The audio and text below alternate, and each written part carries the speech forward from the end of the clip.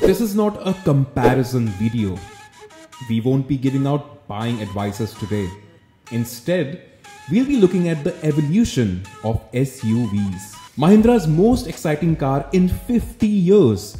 This was the headline doing rounds in 2002 when the Scorpio was first introduced. An era when such sort of cars were non-existent in our market. There was the Qualis, there was the Sumo, and then there was a 600 crore investment made by Mahindra to take on these two. The result?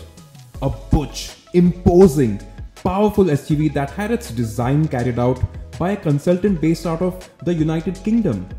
For Mahindra, the Scorpio was its weapon to take on its rivals. And it went on to start an immense cult following across the country.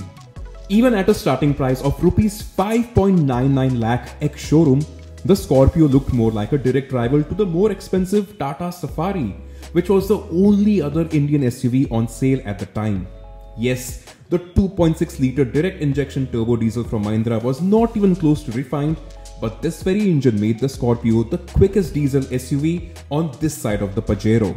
In the age of the technologically advanced Mahindra Scorpio N, the unyielding spirit of the original Scorpio Classic still lives on.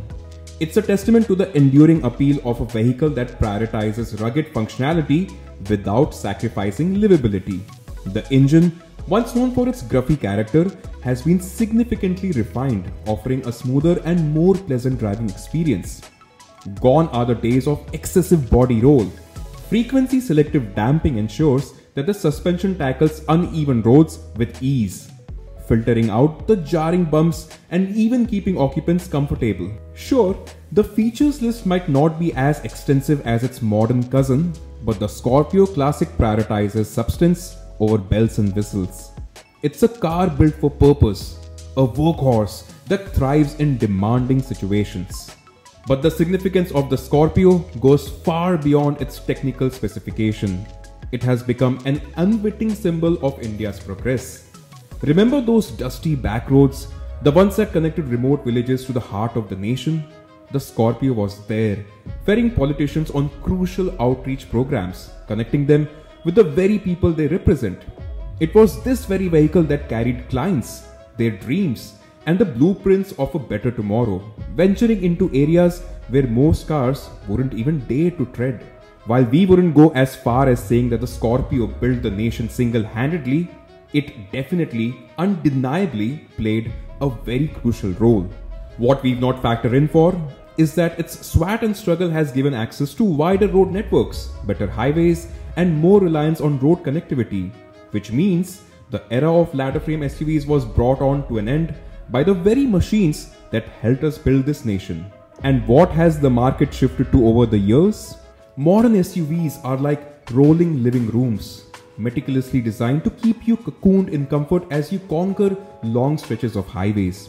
Just take a look at the MG Hector, for instance. Plush leather seats mold your body, while an expansive sunroof bathes the interior with natural lighting. Advanced audio system delivers an immersive sound experience, and the integrated entertainment system keeps boredom at bay for all passengers across all age groups. For decades, Indian roads were teeming with hatchbacks and sedans, lauded for their fuel efficiency and budget-friendly nature.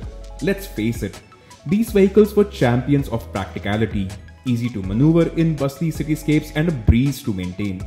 However, a paradigm shift has swept across the automotive landscape.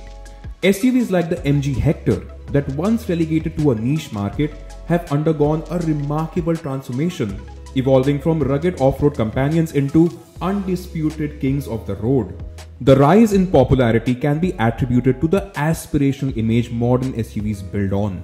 They embody a sense of power, a spirit of adventure, and a touch of status, qualities deeply ingrained in the collective conscience of a modern car buyer. This trend isn't just about utility, it's about psychology. The commanding driving position and imposing presence of SUVs resonate with a growing sense of aspiration amongst Indian consumers. They see SUVs as a symbol of achievement and a reflection of their evolving social status. Consumers are no longer solely drawn to the rugged, boxy behemoths of the past. Manufacturers have responded to what we need, offering modern SUVs like the Hector. One can argue about calling the Hector a true SUV, but in my opinion, the term SUV itself has now evolved with the times. This shift represents an intriguing question. Do we cling on to the rugged heroes of the past, the vehicles that helped build our nation's infrastructure, or do we embrace the evolving landscape of SUVs, vehicles that promise a blend of comfort, technology, and a sense of adventure? I'll be honest, there is no easy answer. The old guard SUVs hold a special place in our hearts, a testament to their unwavering ability. But the future beacons with innovation and ever-evolving technology. Ultimately, the choice lies with the individual, with their unique needs and aspirations from the road ahead. It's a tough one, I know.